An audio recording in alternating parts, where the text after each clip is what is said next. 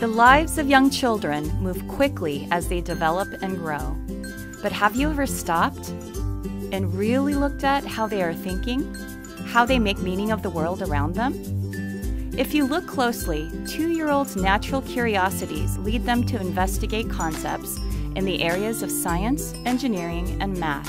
However, they are not doing this alone. Toddlers need engaged adults to recognize their interests, respect them as problem solvers, and provide increasingly complex language that deepens their understandings. This is STEM, and young children explore STEM concepts every day within language-rich environments.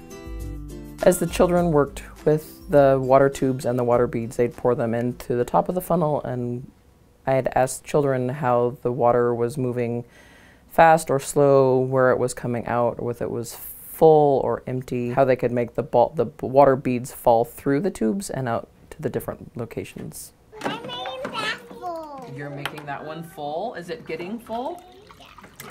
Yeah, full. And you build on their knowledge from past experiences to make the experience more than just splashing on a water table. The water lifts the water beads up and then it falls down the tube.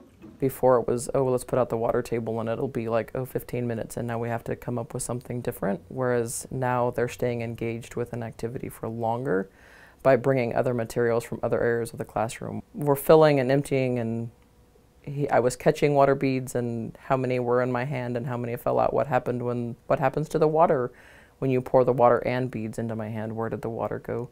So staging those questions so that it allows them to explore further, and then allowing them the time to look and see what's happening, not just giving them the answer. The water's going through, but not the water beads. Why won't the water beads fall through?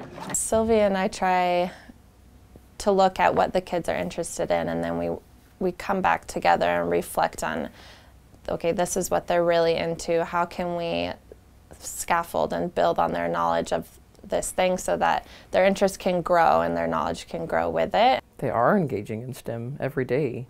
When we ask them questions, they may not respond back with words, but they respond with actions, and they follow the questions.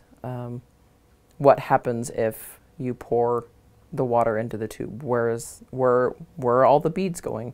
I think that's where you can see literacy coming into STEM, is introducing those vocabulary words so that they can build on that, and you just see their word banks are getting bigger and bigger, and it's great for them to be able to add different words. And a lot of the times they might be hard words for them to say, but if we work to just repeat, and they eventually pick up on these words. With the balls and ramps, we would look at it and be like, okay, well, there's motion and there's force and there's gravity, and kind of just reflect on that, and then the next day try and implement that more into our classroom and just do that over and over again.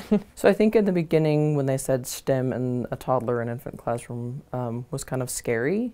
What does that look like? What does that mean? But as we've gone through the project, we've realized that we've been doing it every day. It's just incorporating it more intentionally. I think you're probably already doing it. You just have to recognize that you're doing it and build upon that. You can look and see that when you're cooking, you're cutting things into, you're working on math as you chop one into many different pieces, and you're outdoors, you can talk about the science aspects of STEM that kids are so into. To support toddlers' engagement in STEM, narrate while children play to build their word banks. Ask questions and watch for how they discover answers. Combine materials from different parts of the room. Recognize ways to incorporate STEM concepts by reflecting on children's interests and daily routines.